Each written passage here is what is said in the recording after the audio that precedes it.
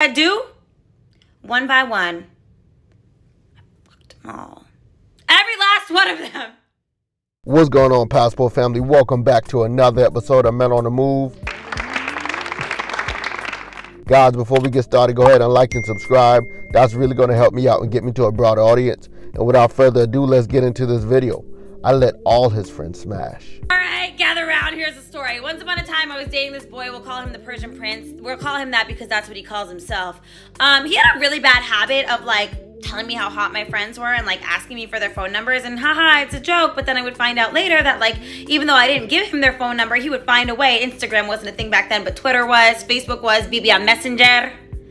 And I would always get messages from my friends being like, yo, Lema, your man's trying to talk to me or whatever. I was young, I was dumb, okay? I let these things go.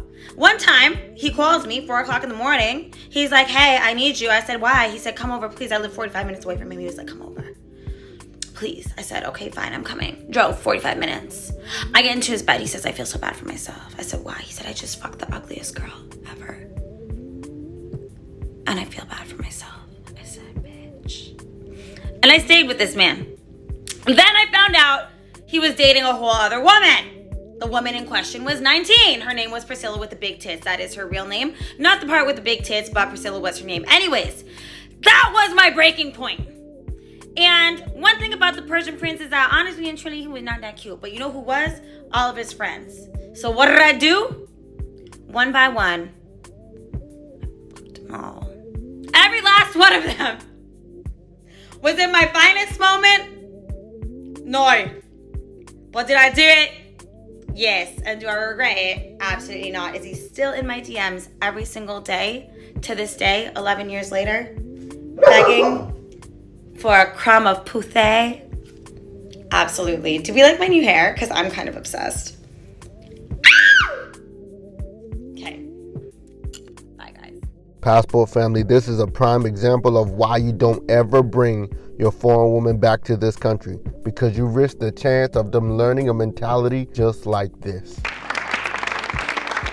The American woman wants you to believe that her twisted behavior is the result of her partner being unfaithful. But that is a lie. She did it because it's what she wanted. Understand, Passport family, this attraction to her boyfriend's friends did not just start because he was unfaithful. Understand, she was fantasizing about spreading her legs for all of his friends long before she found out that he had another woman. Okay, so I made a TikTok about how when I found out that my ex was cheating on me, I fucked all of his friends. And all the hurt boys in the comments are like, oh my god, you got passed around, ha ha ha ha ha. Bibs, I passed myself around. I called them and I said hey, you trying to smush? And they said, yes ma'am. You wanna know what actually happened? Because one day, we're all at his house. And tell me how high, because rule number 1 of being a boss ass bitch, never let a clown baby try to play you.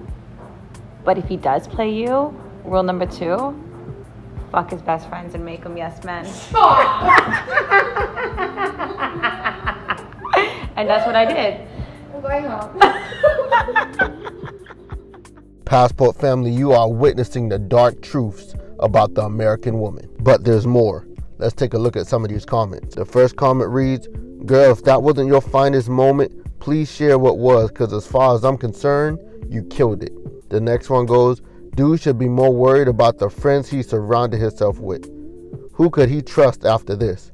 She won. Notice how the American woman praised this behavior. Anyone who is still dating in the States, your girl is somewhere in these comments being a 3 or 4 cheerleader. The following comment reads, I love all the men in your comments talking shit like you'd ever be interested in them. And the woman wrote back and said, it's my favorite part too. It takes a special kind of stupid to believe after hearing this, any man worth his ass would give a damn about what interests this woman. But Passport family, here's my favorite comment, because it's so true. The final comment reads, the only male you hurt with this was your father.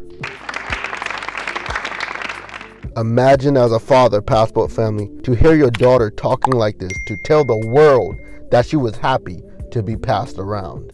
The disgusting, twisted behavior of the modern American woman is an incurable disease. Leave this country and understand there are 194 other countries to explore. Get your passport and never settle for the toxic waste called the American woman. If it's something that you love and you feel passionate about, chase that by any means necessary. I was told I was lame to be a barber, I'd be stuck in my hometown, but God gave me the vision to see that I could be where I am.